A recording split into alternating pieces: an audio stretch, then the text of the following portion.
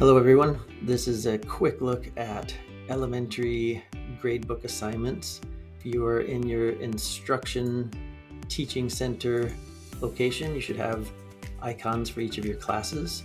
For K1 and 2, or any homeroom or any special, when you click into your gradebook and choose the grades area, you're going to find that your tasks will only include the actual standards. An idea for grading these would be to create a new assignment with the Add button. And one way we can do this is to simply have an assignment that will include all of the objectives for this particular course.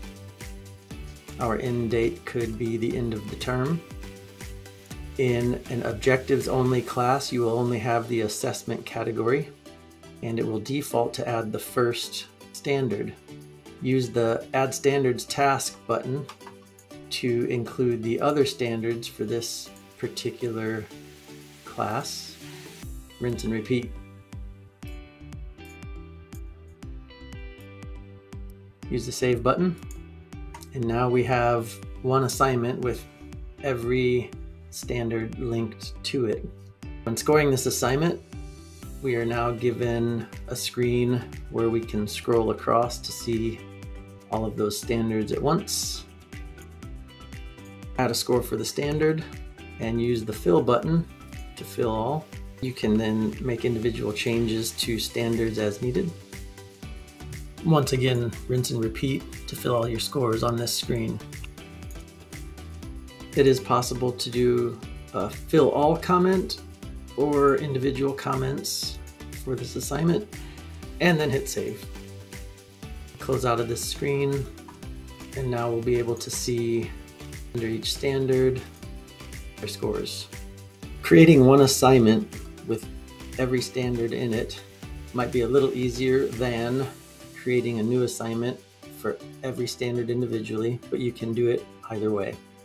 Another thought on your standards is if you just assess it the one time throughout the semester, you can still come back to this assignment, click the header, and score it to revise any scores throughout that trimester. If you do assess multiple times in a trimester, you can create a second assignment or a third assignment based on that same standard. You'll notice if you hover over an assessment score, it underlines most recent. So essentially the grading window will only import the most recent standard score when it's time for report cards. Once the grading window opens, it's a very easy process to post scores from the gradebook to the report card. Look for an upcoming video on how to do that.